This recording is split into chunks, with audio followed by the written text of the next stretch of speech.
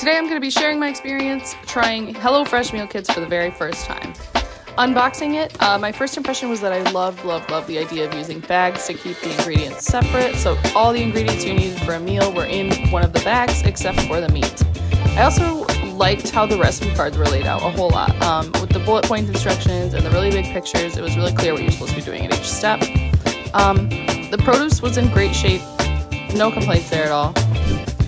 I do think it's around this point that if you don't like cooking, you probably start to get a little annoyed, because there are 3 different parts to this recipe and each of them requires kind of a lot of steps. Now I did choose a recipe that has a lot of steps to see how easy it is to make one of those, a recipe on the difficult side, and it was still pretty easy for me, but it did take time. The estimated cook time for this recipe was 40 minutes, but it took me about 45 to 50, so a little bit longer. If you don't like cooking, maybe choose a simpler recipe, but based on the way that things were smelling at this point, I sure wasn't mad about it. So we're plating it up, and look at how amazing that looks compared to the picture.